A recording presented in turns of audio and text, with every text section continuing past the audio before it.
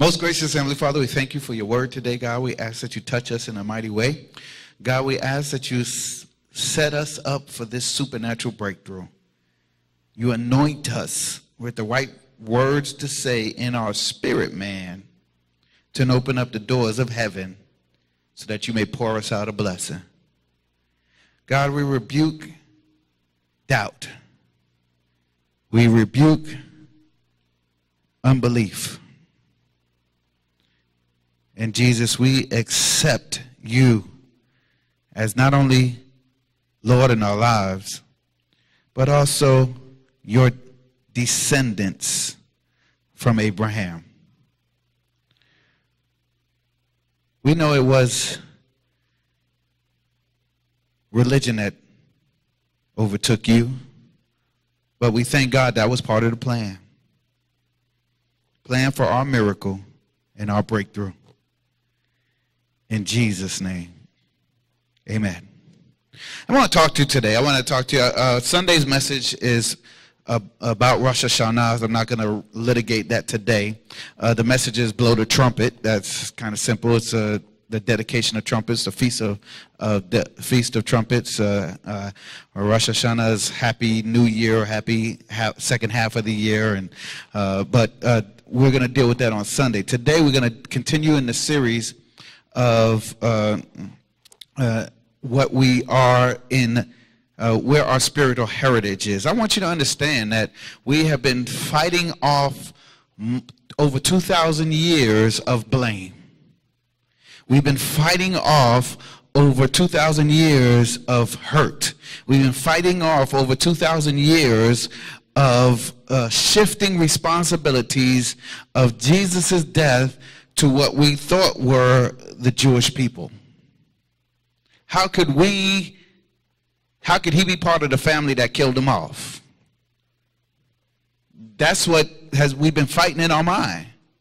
We've been fighting that, especially in the African American church. The African American church is they've gone so far. Well, we're the new Jews. Have you heard that before? We're the new oppressed people. So it must be the Bible must be about us and how you can trace Shem all the way back to Africa. Let me help you out. All Jewish people somehow made it to Africa and out. Just in case y'all don't know, Egypt is not outside of the continent of Africa. It's part of Africa. But you see all this black theology with Nefertiti and Tutankhamun and all that stuff, and then they want to be man and woman of God preaching Christianity, and they have it twisted. You can be proud of who you are. Amen. My black sisters look wonderful, but my white people also look good. Amen. They also been through some things. This spiritual walk is about our relationship to Jesus and the pain that he went through, the pain we're supposed to go through. It's not. You think it? The Bible says, "Think it not strange that you're under attack." They attacked your daddy. They attacked your granddaddy. They attacked everybody that was related to Jesus. That includes you because you've been grafted in. So you got to expect that things that you're going through is attacking you. Amen? Let me just help you out. If you're not under attack at some point, if you're not going through at some point, how can you get a testimony if you've never been tested? I feel like a priest is right now. I don't know about you, but I feel like there's something going on in the spirit realm. We can understand. We get a breakthrough. But in order for us to go through birthing, you got to go through some pains. In order for something to come out of a breakthrough, you had to go through something. Yeah, right. You cannot come out of something without having gone through something. I want to see you do that. I want. Test it. What are you? This is. It's like I'm. Yeah, it's like a helium balloon. Give me that pink mic. That pink mic. Yeah. You're fixing it. You're fixing it. You're fixing it. Okay. Go with me to the book of Matthew, because maybe we miss in the small things. I want you to understand where we're at. How many people had an opportunity to listen to the radio broadcast on Tuesday and got an understanding of where I was talking? Now, this is new stuff. I'm not regurgitating the radio broadcast. I'm giving you some new stuff today. And I want you to understand that even in God's dash, it tells a story. Right? When you were born, and prayerfully when your earthly body dies, right? It's a 1969 for me. Hopefully 2099, I'm going to be living till forever. Right? That's 130 years for those that need to count. Because I just want to go 10 more years than Moses. I feel like I could do it. Right? So I'm in the infancy season of my age. I still got 2 more 46s to go. Amen? So in what happens is there's a story being told during those years, between 1969 and 2099. Right? There's a story going to be told about me. And what that story is tells a story who I was, who I'm going to be, and where I come from. Right? How many people have read an obituary? Right? And in the obituary, it tells you who you were born from, right? And how many people survived you, right? Let's look at, I believe Matthew chapter 1 tells us who Jesus was born from, and we are the result of who the descendants of Jesus are, the story we're going to tell about Jesus. You understand what I'm saying? We're part of the dash. Look to your neighbor, I'm part of the dash. I'm in Jesus' heritage. I'm part of his family because I was grafted in, so I'm a descendant of God. If you're a descendant of God, why don't you just say, I am? The Bible tells me in the book of John that I have the power to become a son of God. I have the authority. I have been given documentation. Let me help y'all out. Sometimes we miss it. Matthew 1 gives us the proof. Romans 8 gives us the proof. Romans 10 tells us we grafted in. So when we get to John 1, actually, we look at it and we already have documentational proof that we can have the right to call Jesus Abba Father. We have the right to call him I'm grafted in. Why? Because then John 1 says you have given authority to become a son of God. Look to your neighbor and say, I am a son of God. Matthew chapter 1. And Matthew chapter 1 gets a little wordy, so we're going to kind of skip through as we can. The book of the generation of Jesus Christ, the son of David and the son of Abraham. Look to your neighbor and say, he's not just a king, he's the father of many. we miss it right from the beginning. Matthew 1:1 establishes who Jesus was. He wants you to know he was in David's line, a kingly line, and he was in Abraham's line, a priestly line. And Abraham was the father of many. How about people know that those were Jewish men? Abraham was not just a good guy. David wasn't just a good king that just made it. He just made it. These were both Jewish people of Israel. Jesus is the Holy One of Israel. Why do you think they call him that? Yeah, because he's in the blood. He's the son of David. And they put a comma, let you know that, yes, he's the son of Abraham as well. Let's go. Abraham, then it goes into the line. It tells you, Abraham begot Isaac. Isaac begot Jacob. Jacob begot Judah and his brethren. Judah begot Phares, Zerah, and Tamar. Phares begot Esrom, and Sheshron begot Aram. Aram begot Amminadab. Amminadab begot Nason. Nason begot Salmon. Salmon begot Boaz of Rahab, and Boaz begot Obed of Ruth, and Obed begot Jesse. And Jesse begot who? David the king. And David the king begat Solomon, and of her that had been the wife of Uriah. Who is Solomon's mother? Bathsheba.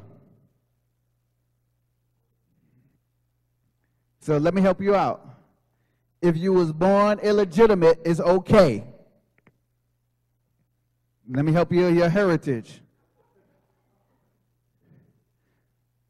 Yes, you'd prefer to have your parents married before you were born. But don't blame them for all your mess. Because clearly, Solomon got some things right, even after.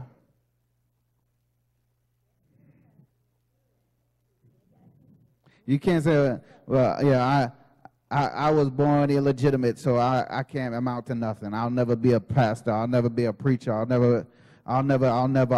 We blame everything going on in our lives because of our parents. Let me help you. Your parents gave you one thing, life. And they didn't really have anything to do with that. They gave you DNA. They gave you your digital coding. Jesus gave you life. God gave you life.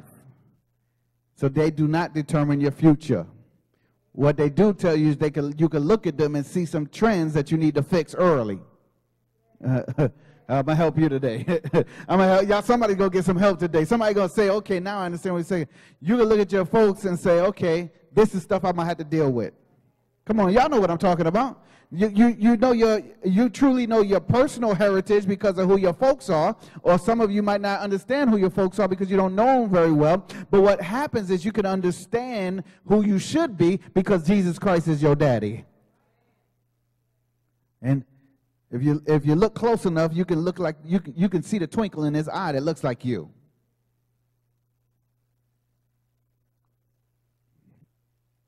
So stop blaming everything on your folks. Said, begot Solomon of her that had been wife of Uriah. Next one. And Solomon begot Rehoboam, and Rehoboam begot Abiah, and Abiah begot Asa. Go ahead. And Asa begot Jehoshaphat. Jehoshaphat begot Joram, and Joram begot Uzziah. Go ahead. And Uzziah begot Jotham, and Jotham begot Achaz, and Achaz begot Ezekias.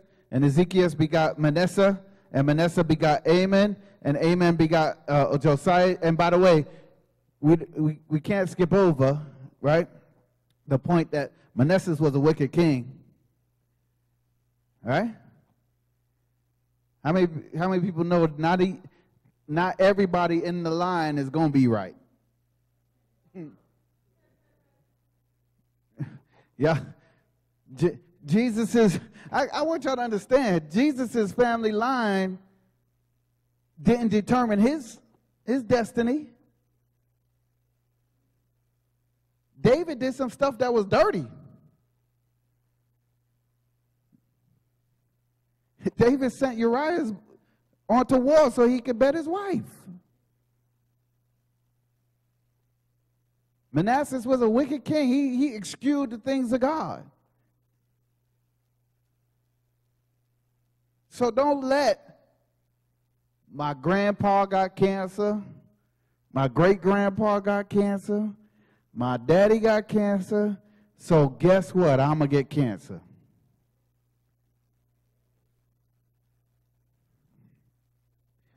That's telling you if it's in your familiar DNA, that means something you need to go to minister to early. Nothing wrong with you. I get some deliverance for that. Just, what did my family do? What caused them to have radical blood in their system?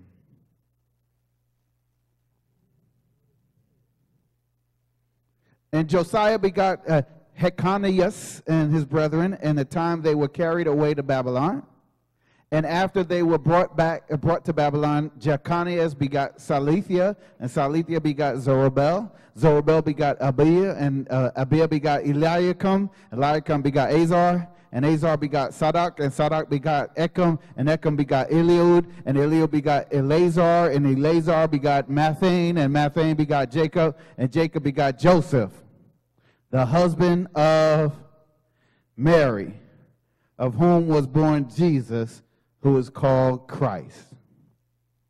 I did all of that to let you know that the writer Matthew, a legalist, before he accepted Christ, did that to prove to the Jewish people who the Messiah was. Right? But it also goes backwards and proves to the Gentiles who the Messiah was. We have to understand that this book was written to who? 90% of the Bible was written to who? The Jews, right? This was their book. Why is it then we question Jesus' Jewishness? Why? I did on the radio. I had to help the people on the radio, and I had a preacher snapping pictures while I was on the radio. Literally, I was on the radio. He's snapping pictures because he never heard this before. It's a pastor.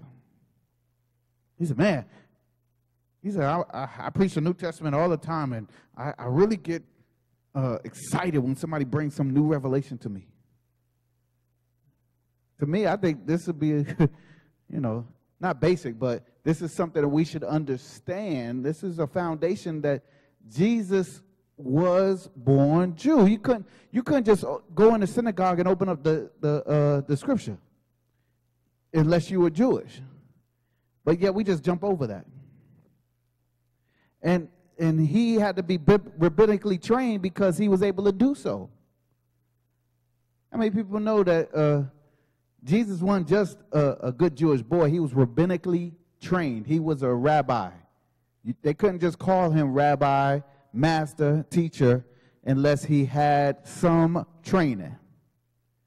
You don't go from, he was an itinerant preacher. He would go from synagogue to synagogue and minister. You can't do that unless you have authority from some teaching educational place to do so. They have to recognize who you are. Y'all understand what I'm saying, right? He went to Jewish seminary. It's not what it's called, but he went there, right? And so he comes out, he's preaching and teaching. He's teaching their concepts. Why? Because he's one of them. How easy is it for us to understand when we could teach the concepts of Jesus because we're one of him?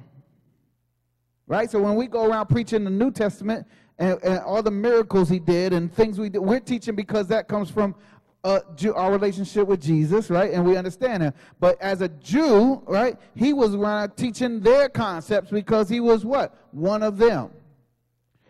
When she touched the hem of his garment, what she touched? A talit. What I'm saying is this is something we have to understand. We have to know who we are. Let's look at a couple of things that establish who we are with God. Genesis Genesis 22.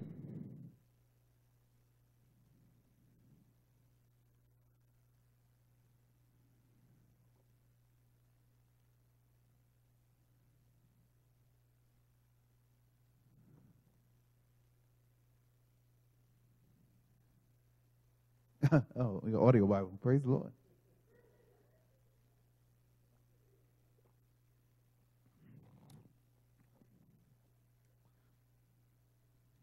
Genesis 22 is a period where God asks Abraham to bring his son to the mountain. I'm going to ask you this before we move on. If God gave you something you've been asking for, in this case, Abraham was 100 years old maybe, right? And the child was a child now, so he wasn't just born, so maybe 107. A long time, say a long time. If God told you, now that I gave it to you, I want you to sacrifice it.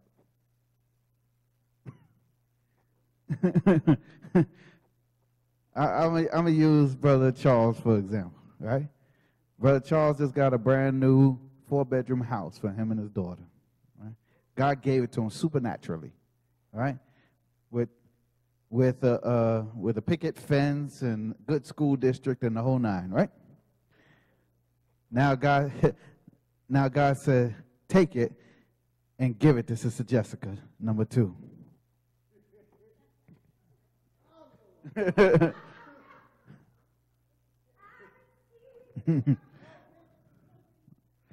But because Abraham was being tested to see if the son had become more important to him than God, God would want to do that for us. Let me tell you how many times I bet you don't even recognize how many times God has tested you in that, and you either passed or failed, and now you're looking back and say, man, that's what that was. You mean I was supposed to go and give $500 and I held on to it? Come on now. We recognize, we heard in our spirit. How many times you heard in your spirit you were supposed to do and you did not? And calamity came on you, and you still don't, and you just not recognizing it because of this message right here. I'm not saying for you to fix it. I'm just saying for you the next time that you get it right. God's giving you mercy. Matter of fact, the Bible tells us that they gave Moses, Moses went up in the mountain, he gave him thousands of mercies. Recognize God just gave you one of them just now. Maybe 2 or 3, depending on who you are. Right? So he gets there, gets to the top of the mountain, and he said, you know, this little boy, he must have been about 7, 8, 9 years, right? Because he couldn't, they don't say how old he was, but he said, right? He said, Dad, where's the sacrifice?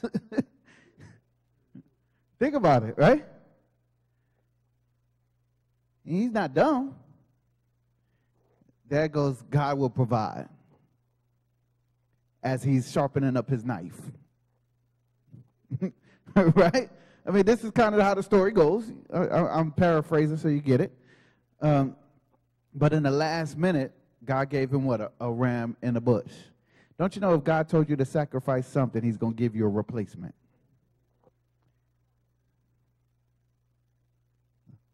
I remember for 2 years, we were out of a couch and love seat.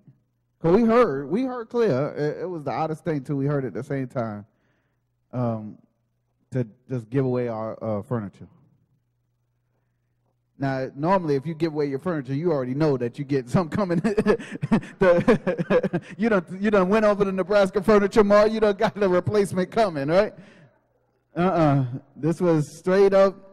We heard from the Lord.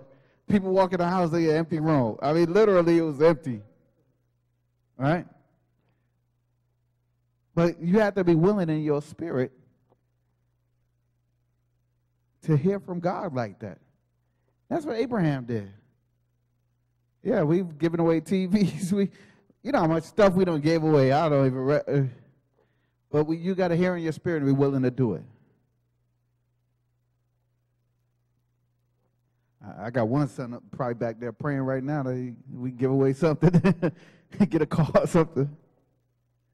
And he said, now you start speaking in tongues, I know what's going on. Deuteronomy 8:18.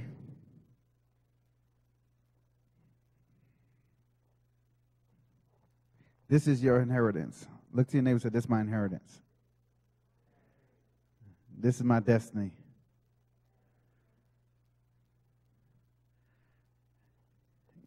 If you grafted in, look to your neighbor and say, I'm grafted in. Yeah, I'm your brother, I'm your sister. I'm in the same family. But thou shalt remember the Lord thy God, for it is he that giveth thee the power to get wealth, that he may establish, look at this, his covenant, which he sware unto thy fathers as it is this day. Can I talk to you just for a minute? This is an Old Testament scripture that sometimes gets misappropriated for those that don't believe fully in the Jewishness of Jesus. This is an inheritance for those that are grafted in their mind and in their spirit. Right? This actually is dealing with the feast. Go back to the first part of it. But thou shalt remember the Lord thy God. Right? All three feasts are about remembrance. Look to your neighbor and say, I understand. The feast of Passover is thou shalt remember thy Lord thy God. The feast of Pentecost or Shavuot is thou shalt remember thy Lord thy God. The feast of Tabernacles is thou shalt remember thy Lord thy God. What he's saying is, you keep a covenant with me, I will get you wealth so you can I can prove my covenant with you. But if you break covenant because you forgot me, don't blame it on me when you don't get blessed. Y'all understand, right? So you looking at him and say, man, I'm in there. I understand.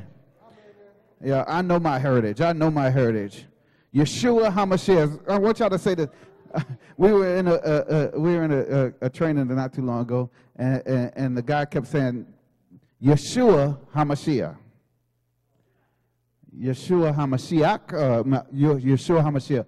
That is Jesus the Messiah, right? Y'all know that because y'all go to Glory Bible Fellowship International Church. That's like one of our day one check the box. I got that, right? If you don't know that by now, maybe you have not been listening. It hadn't hit your spirit. That's probably why you can't graft it in here at Glory Bible Fellowship. You've been fighting that in your mind. Yeshua HaMashiach, right? Jesus the Messiah. Yeshua is the God who saves. Right? It's the same name as Joshua. Joshua is a very powerful name in the Bible. Dang, boy, she going to town.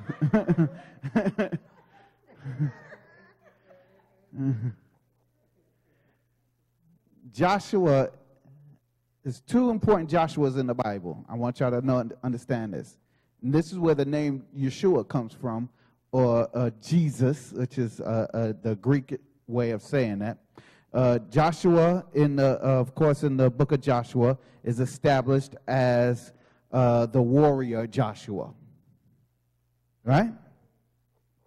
And then we have Joshua, the high priest, that was prophesied in Haggai.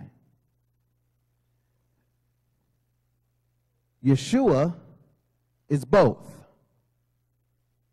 The warrior that will fight your battles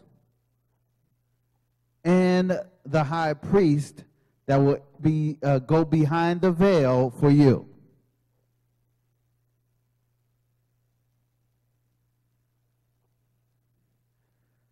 So I'm going to give you, I'm going to break a couple myths. I got about 10 minutes to break a couple myths for you.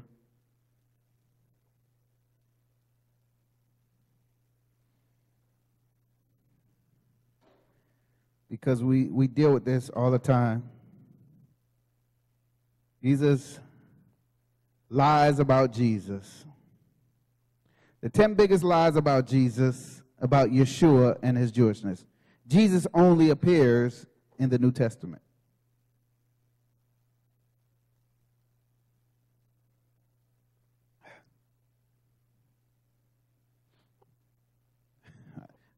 That's a tough one for you, right?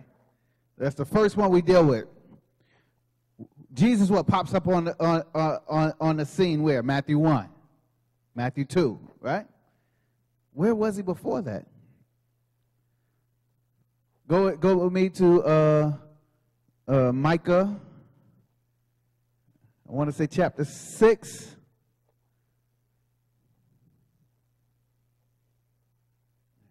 And I'm doing this from head knowledge. I think I went to school. Now listen to what the Lord is saying. Stand up, please, plead your case in front of the mountains and let its hills listen to your request. Keep going. And we'll make it to, I believe, verse 3, but go ahead. Or verse 5. Listen to the Lord's lawsuit, your mountains. What version is this? I'm saying, man, that reads kind of good, but I've never read it quite like that before.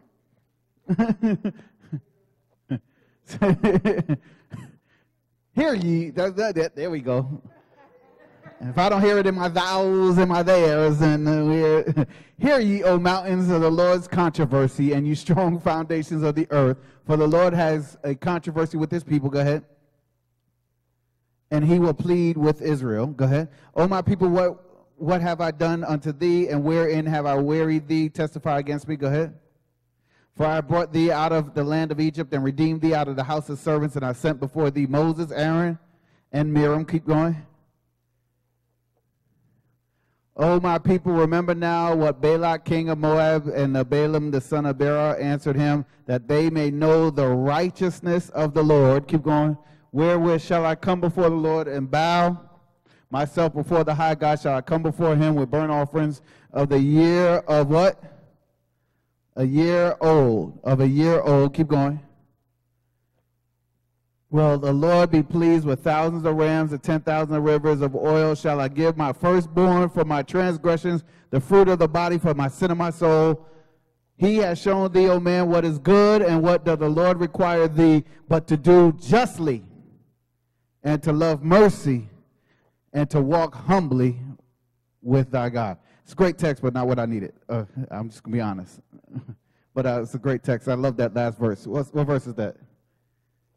I'm going to preach that. It's powerful stuff. I think it's Micah. Let me look at it. Micah 5. Yeah. Hold on. I'll find it because. Yep. Micah 5 and 2, 3. I was just off one. Good. Well, we'll start with 1 just so you could get it. Now gather thyself in troops, O daughter of troops. He that lays siege against us, thou shalt smite the judge of Israel with a rod upon the cheek. But thou, this is important, but thou, Bethlehem Ephratah, thou though be little among the thousands of Judah, yet out of thee shall he come forth that have been from old, from everlasting. This is a New Testament scripture prophesying about who? Jesus, Yeshua. Look what he says, though. He's going forth to have been from old, from everlasting. He's been there when? All the time. John 1 says that, what? In the beginning was God, what? And he was what?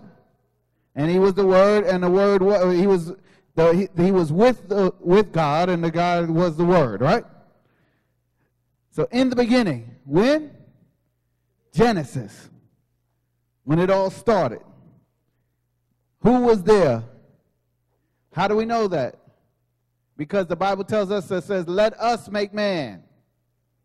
It didn't say God said, let me make man. It said, let us make man. God in the multiple. Elohim. He was there from the beginning. Also, the Lord is my strength and my defense. He has become my salvation. Exodus 15 and 2. What is Yeshua's name? Joshua, meaning the Lord what? Saves. Exodus 15 says he becomes my salvation. Psalms 98 2, the Lord has made his salvation known. This is good for you non-Jews, this text here. Isaiah 49:6. I will also make you a light for the Gentiles, that my salvation may reach to the ends of the earth. Let me help you out. He was there from the beginning. He wrote himself into you because he was in the Word. The Word is not just a Bible. It's not just a book. It's God incarnated into the Word so that it comes off the page so it can minister to you. I know sometimes that's a difficult concept for normal people to understand. You're not just reading stories. You're not just reading history. You're reading God. And God is reading you. How many times you read the Bible and you get read? But this is what it is. You got a question? Give her a mic. There's one right here.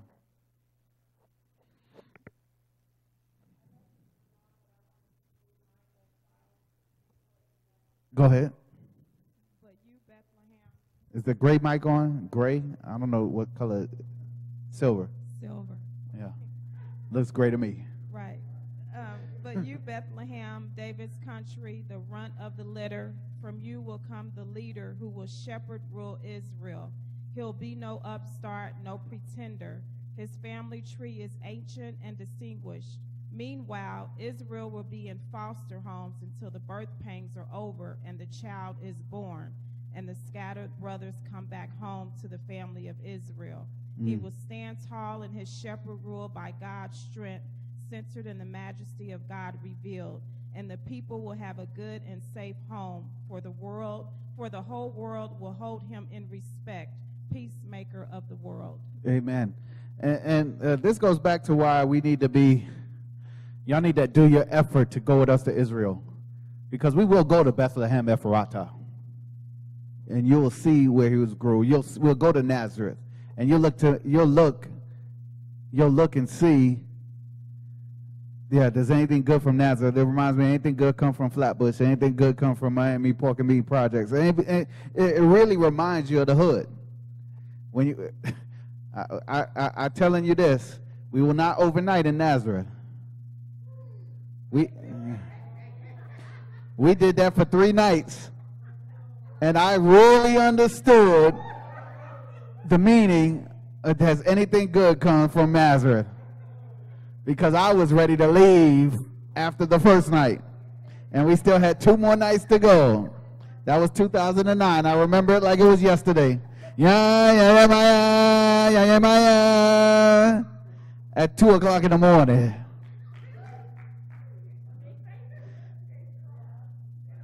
You just trying to go to bed. I mean, we already on U.S. time still. We trying to figure our bodies out, and here come the prayers.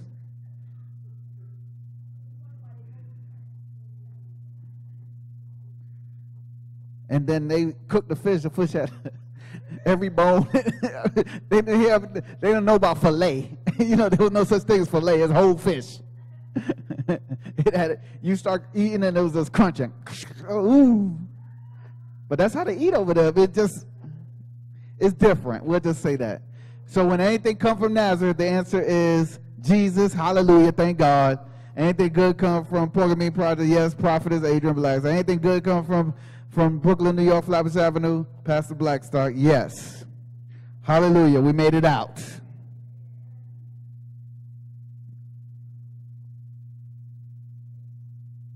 And our families, of course. I don't want to exclude my loving sister over there. My brother-in-law, he got grafted in. Yeah, you did. You got grafted in, man. Sure. You was a Gentile, but now you're a Jew. See how it works?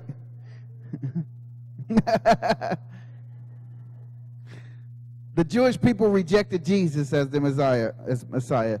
That's myth number 2. Let me help you out. The whole book was written to Jews, right? The only people that rejected him were the religious folk. And we're going to deal with that in a minute. They did not reject him because they called the people, the Christians, the Judaizers. They those ones that followed Jesus. There was no such thing as Christians until Jesus became fully engaged, because you had to be Christ-like, right? The word Christian is being like Christ, right? You couldn't be like Christ until Christ came. So the book wasn't for Christians. The book was for Jewish believers of the Messiah. You understand, right? Third myth, that the Jews killed Jesus. Now, you've heard prophets and me say this for a long time. It wasn't the Jews that killed Jesus. It's them religious folk that killed. And let me just tell you, help you out. Religion does kill ministries. Religion and tradition, trying to hold on to them. There's nothing wrong with good traditions, right? But some of us hold on to some bad traditions, and that kill ministries. A faith tradition here is a peace offering that we do. That's a faith tradition. But what about some traditions at churches that a woman can't preach? Imagine if we'd have tried to hold on to that one. How that would have worked in my marriage, let alone the church. Okay? So, we wouldn't have that church. Really, we wouldn't have one. Right? But that's some traditions that churches hold on to, right? That kill the ministry. This is what happened. Jesus' ministry was exploding. The Jewish people that became followers of Jesus, it outgrew the normal Pharisees and Sadducees and those temple holders that were there, and so that's what tried to kill Jesus. Although that was part of the plan, right? But we couldn't have everlasting life until Jesus went through what he went through. So that is good for us, bad for them, because they missed out on the opportunity. So it was those that wanted to be still hold on to their religiosity. I like that word. I don't use it too often, but that's what it was. Another myth is Jesus Christ is the God of Christianity. Yeah. It sounds like, well, that makes sense because Christianity has Christ in it, right? But let me help you out. We believe in the triune God, God the Father, God the Son, God the Holy Spirit, what? 3 in 1, right? If Jesus Christ is the God of Christianity, what happens to God the Father, God the Holy Spirit? They don't get no attention. See how that work out for you? Yeah, if you give all your attention to Jesus, never give your attention to God the Father or the Holy Spirit, see how that work out for you? Right? So God the Father was there all the time. Matter of fact, we know Jesus was there all the time because he was part of the triune God, the Elohim, right? And the Holy Spirit was there all the time. Why? Because when Jesus left, what did he say? I'm going to leave you what? A comforter, a Holy Spirit. Myth number 5, Jesus began a new religion called Christianity. We know that that's not the case. Jesus just kept in teaching the ways of God. Here's the thing. The Jews of the time and the rest of the non-believers of the time that wanted to hold on to their traditions and their myths and stuff like that understood who Jesus was. They missed it because they didn't interpret text right. The Bible tells us that he would come to us and be a sacrifice. They didn't start anything new. They just didn't believe the prophecies they were reading. The Pharisees and Sadducees were biblically trained. They knew they were smart. They missed the boat and then figured a way to write Jesus out of their understanding. How many people know we do that in the church today? That Jesus will come, you hear the word, you know the Messiah is here. He's coming for you, give you victory, and you let it go because you don't believe or you didn't understand what was going on. 6, Jesus never claiming to be Messiah. Of course we know that's a myth, because they challenged him in the book of Matthew 26, and he answered and said, "That's right, you call me you call me that." He said, "You said so. I agree." He said, "Are you the Messiah?" He said, "You said that. I'll take it." Me and God are one, right? He said, "You are the Christ." Peter said in Matthew 16, "You are the Christ." All right? He didn't say, "No, I'm not." I mean, did Jesus go, "No, I'm not"? Matter of fact, he said, "On that revelation, I will build my church." Too many people think, well, he never explicitly said that, yes, I am the chosen one, I'm the Messiah, I'm the one you've been calling for. No. He said he would come with humility. He would come with healing in his wings. He would come with peace. He's not going to come and, I mean, God is going to elevate him. He need to elevate himself. But when people called him who he was, he never denied it. Right? Peter said, who do you say that I am? Who do they say that I am? Some call you this, some call you that. Then he said, "Peter, who do you think I am? Who do you say I am?" He said, "You are the Christ." Jesus said, "Okay, flesh and blood did not reveal that to you, but by the Spirit," right? "On that rock of revelation, I will build my church." Sometimes we have to recognize who God is in our life. I'm talking about the Jewishness of God. He came, the Christ is the Messiah, the chosen one. Who was he? He was the one that fulfilled that. Look to your neighbor, that he was the one that fulfilled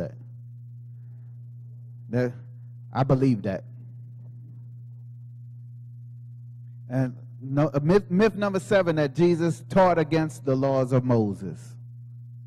And we know that's not the case. He did not come to condemn the law or destroy the law. He came to what? Fulfill the law. Again, this is another thing that really makes me laugh. When people talk about I'm a New Testament preacher. When Jesus came on the scene, baby, there was no New Testament. all there was the scriptures. Paul talks about all scripture is profitable for the edification of the body. What scripture he talking about? There wasn't no New Testament. There wasn't even the Gospels wasn't even written yet. He was talking about Old Testament scripture. But he said this is what happened. During that time, they were only reading the first 5 books and the books of history. They weren't reading the prophetic books. And Paul said, wait a minute, hold up, brothers.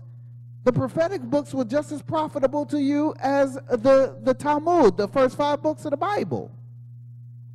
Y'all need to stop just reading that, because y'all missing out on the revelation of who Jesus was.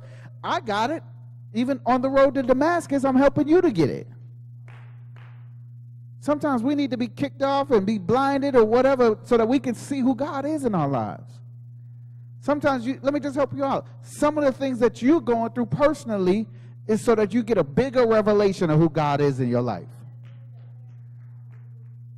How many people know that sometimes you need a swift kick in the butt just so you know who to get some get up and go by God? I'm just going to help you out. You wonder why you're struggling like you're struggling? It's because you ain't been doing some things right by God. Can I just be honest? Sometimes you got to understand who you are, right? You might be called to be a bishop, a elder, a supernatural destroyer of demons, but the reason why it's not working in your life is because you sitting back ain't doing nothing. So God will give you a swift kick in the butt, right? You might lose a job. You might go through some financial issues. You might get into arguments with people that you never got into an argument before. Why? Because you have not done what you're supposed to do.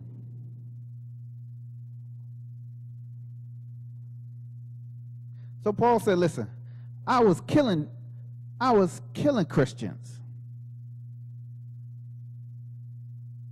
using the same word that I'm telling you is now profitable for you to use to empower yourself to be better people. Y'all good? A couple more when we be done. Jesus did not fulfill the messianic prophecies found in the Old Testament. The misconception that Jesus did not fulfill the messianic prophecies of the Old Testament is predominantly held by Jewish people. This is my Jewish brothers. You guys get that, right? We can go prophecy after prophecy. Matter of fact, I can walk you through the prophecy of Zechariah. That's why Jesus came in on a donkey to do the, you know where it says Palm Sunday, where he comes in, Hosanna, Hosanna, prophesied in Zechariah that he was going to come in to Jerusalem on a donkey, fulfilled that promise. Matthew talks about that, all the promises that Jesus did, the messianic gospelists. The argument stemmed from several key scriptures, Isaiah 11:1-9, Isaiah 2-3, and Micah 4:2-3. In Isaiah 11:1-9, he says, we see a beautiful picture of the Messiah, but not all has been fulfilled. We don't see wolves lying down with lambs, nursing children, playing at cobras' holes, or earth full of knowledge of the Lord. Of course we don't see that. We live in a time where but actually, I'm going to help you out.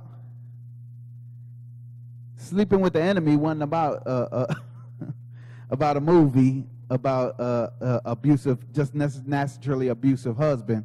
It was, but that is a wolf sleeping down with a lamb.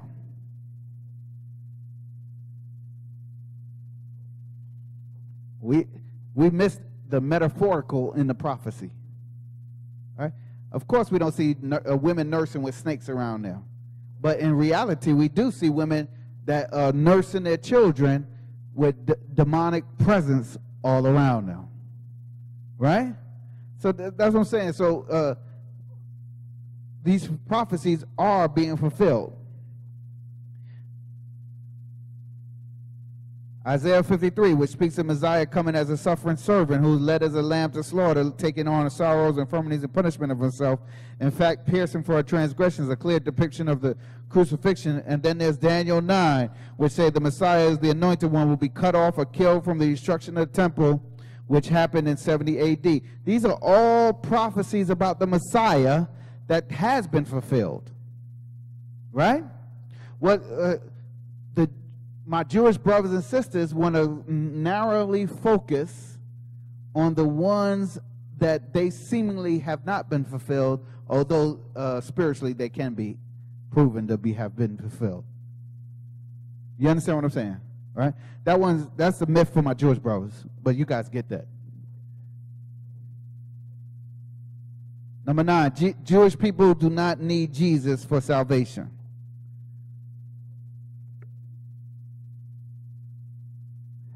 There is a false doctrine called dual covenant theology, which teaches the Jewish people that they have separate path to God through the Mosaic and Abrahamic covenant. That means they can go through Abraham and Moses without going through Jesus Christ. Yeah, it's a special rabbinical writing specifically to cover the Jewish people. This is ridiculous, but this is the truth. They've actually written biblical or not extra biblical writings that actually give them a path to heaven without going through Jesus. Let's just use common sense. Why would you have to write a separate path to heaven if come on, this is common sense, but this happened. My Jewish brothers and sisters have written extra biblical commentary that gives them a path to heaven without Jesus. Well, why would you need that if you didn't know the only path to heaven was through Jesus? No, they don't word it Jesus, but they word it as the way to heaven is through Moses type teachings or Abrahamic teachings. Yeah. They give special emphasis on the teachings of Moses and the teaching of Abraham that overlook the Messiah's coming.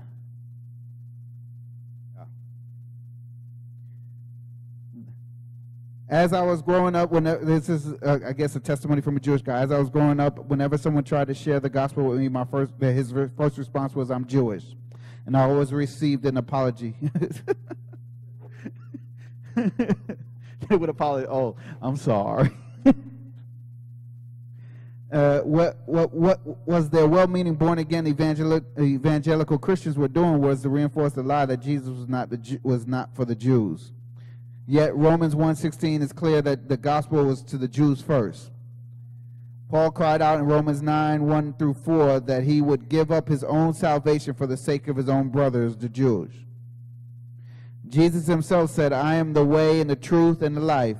No one comes to the Father except through me," John 14:6. And we have the declaration in Acts 4:12, "Salvation is found in no one else, for there is no other name under heaven given to mankind by which we must be saved," making it clear that salvation is through Yeshua alone for all, Jews and Gentiles alike. We'd make the same mistake. We'd go to somebody and that's Jewish, and we'd give up God's authority in their life just because they don't believe. Instead of saying, "Well, you know, Jesus is the way and the life," we just say, "Oh, I'm sorry. I didn't mean to bother you with that."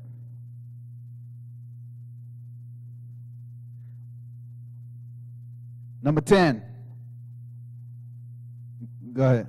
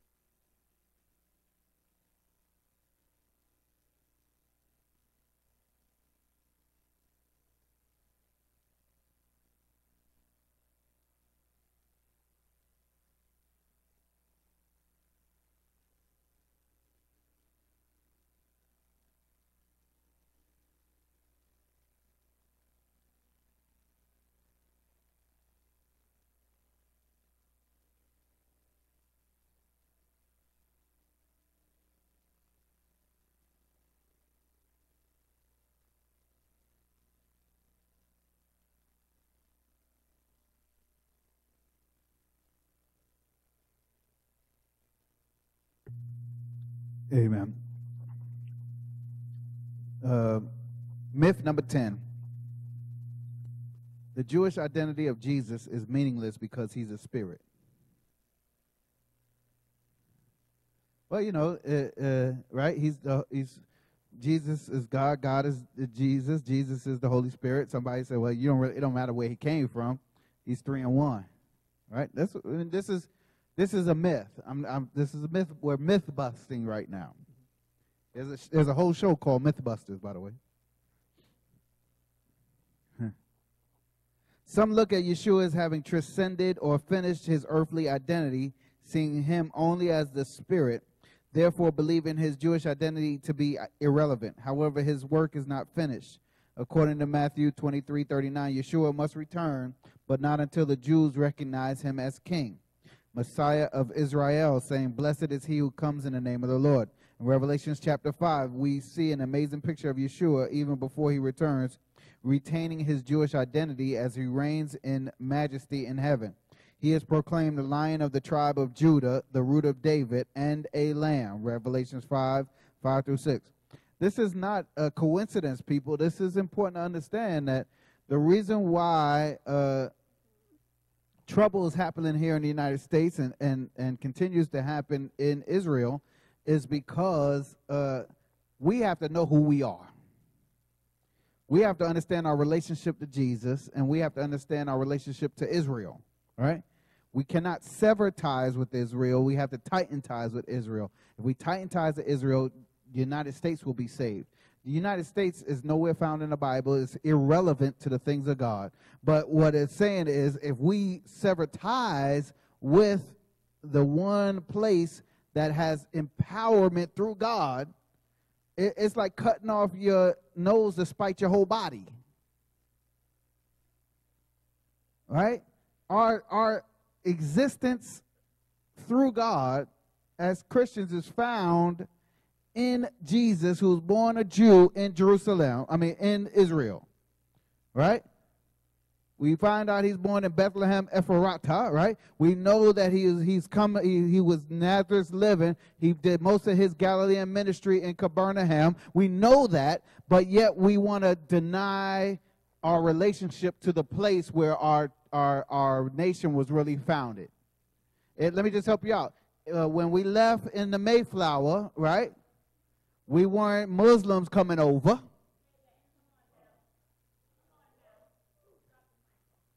We were Christians coming over. We established ourselves as a Christian nation from the point. Well, as a Christian nation, we cannot deny, which we have denied, our relationship to Israel. The only reason why we got back in the war is because too many of our Israel brothers and sisters were getting killed off. 6 million Jews were killed during the Holocaust. Children. That's not the whole family, that's children. Right? We stood by and let them put them in ghettos. We stood by and let them put yellow stars on them. Until it hit home, that's when we decided to get in the war. And let me help you out. If the Japanese didn't bomb Pearl Harbor, we might still not have gotten in. We was out on the outside in the periphery. We weren't even bothering to get in the war until Japan bombed Hawaii. It shouldn't have took all that. We should have been in the war from the jump. Fully engaged. Right now, we sitting here watching ISIS take over all those areas. The only reason why we hadn't done anything is because it hadn't touched Israel yet. Why we got to wait till it touches Israel to really get effective in there? Because let me just tell you, the Muslims ain't playing. They killing Christians. They lopping off people's heads on TV. And we sitting here, it's a British, a Japanese, a couple of Americans. One was a Jewish man, right? They just ignored that. I'm just telling y'all, gotta watch. You ignore Israel or don't support Israel, God is not happy. He ain't winking at that stuff no more. I know we got to end on this, but you have to understand who you are. Jesus is first a Jew, and you need to know the lineage of who you are. You are grafted in. I want to share this with you, and I'll close, and I want you to understand. The reason why we at Glory Bible Fellowship do these feasts is because Jesus did them. It's not questionable whether he did them or not. It's a fact. He did not come to destroy the law. He came to fulfill the law. As part of fulfilling the law is he would have did all of these feasts. Rosh Hashanah is not a minor feast. Rosh Hashanah is a major feast. A biblical feast established in Levitical law in 23. Leviticus chapter 23. It was put there for a purpose. The trumpets are going to be blown. We're going to blow the trumpet every day. We are going to do something special on Sunday. Do not miss Sunday service. Have yourself a fire offering. This is not your major offering that you're doing at the end of the month. Have yourself a special fire offering. Not your tithe. Don't. If you tithe $180 every 2 weeks, don't tithe $160 and put a $20 offering. That's cheating God. But people do it. I'm just warning you now. I see the reports. I know what people do. So I'm just helping y'all out, right? Get yourself a special offering. Don't go to McDonald's on Thursday and Friday. Don't go. Y'all know y'all good for that. Just push away. Say that little $25 and say, you know what, I'm going to get at the God on Sunday. I'm not licensing you for $25. I'm saying give from your heart. Somebody said, well, Pastor said that's just $25 offering. I could do that. I know. Unfortunately, I know how y'all going to think, so I'm going to help y'all. Yeah. Right? Do this right. Understand who you are in God. This offering opens the door to these other two offerings throughout this season. This last offering is supernaturally powerful. But imagine if you get in on all three. Imagine that. You can call your family and say, you know what? I wasn't planning on doing something supernatural for this first offering, which is Rosh Hashanah. Could y'all just, let's get in as a family together and do something bigger. Right? Let's stop $5 in the offerings and start doing something substantial to God. To say, God, I understand who you are. I want the trumpets to blow in my life. I want victory to happen in my life. I don't want you to just call, I just don't want to call the war. I want to be called the victory. You imagine that. You know, they always blew the trumpets when war was coming. How about blowing the trumpets when victory was happening? They did that too. I want them. I want both. God go to war on my behalf, but I'm also blowing the trumpets knowing I already got the victory. I'm not going to preach my message. I want y'all to be here on Sunday. It's a powerful one. And this is going to explain Yom Kippur, but it's also going to give you a preach message like never before. I'm always teaching this week. I'm going to preach it. Amen? So, Prophet, I know you got a couple words. I'm hitting it on you. For the teenagers, amen. Let's stand to our feet. Amen. We thank Dr. Adam Blackstock. I just enjoyed this here time. I was telling someone today, I said, oh, I sort of get sad in my spirit when the feast time closes up, because we got to wait all the way to next year, March or what have you. Amen. I really want us, everyone in here, all the teenagers, is everyone in? Because I really want to lead us. Okay, but she's, younger. At least those are 12 and up. We need what Pastor Adam said, some very, some things that we can't just look over. And we're a generation that is correcting what our forefathers did. When I say forefathers, that means those that came before us and didn't know to study scripture in light of culture. Amen. And so to a certain degree, we just got to understand that, they didn't understand that. They had to work with what they had, just like Pastor was talking about our parents. Your parents didn't have an understanding of the word of God that you have right now. Amen. They had traditions. Some of them didn't know how to read. My father, the reason why I'm so excited, my father only had a 6th grade education, so reading a King James Bible back then, and even still now would just become really, but now he's awakening up. So we have to understand that. So we as a generation of people, I want us to just search our hearts. We want to repent, truly repent for what our spiritual forefathers in their ignorance, and some of them not in their ignorance. Amen. We want to repent as a people. So I want you to repeat after me. Amen. Say, Heavenly Father, in the name of Jesus, I come before you this day on 9/9 and asking you to forgive me and our spiritual forefathers of misunderstanding our Jewish heritage and misinterpreting scripture. I renounce doctrinal error. Forgive me, Lord, if I may have said anything that was out of order or ungodly against my spiritual brothers and sisters, the Jewish people. Forgive my ancestors. Break that curse off of my life and the life of my family. In Jesus' name. And I decree that I have an understanding that I was grafted in, and I am a spiritual Jew, and I have all rights to the promises and blessings of Abraham, Isaac, and Jacob. Use me, Lord, to speak correction and bring about correction in this generation and the generations to come. In Jesus' name, Amen. Hallelujah. Come on, give the Lord a shout. Hallelujah.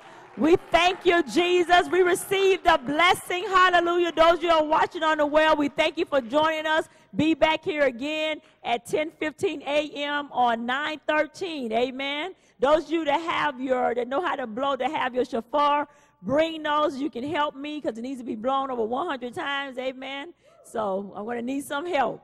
Glory. Hallelujah.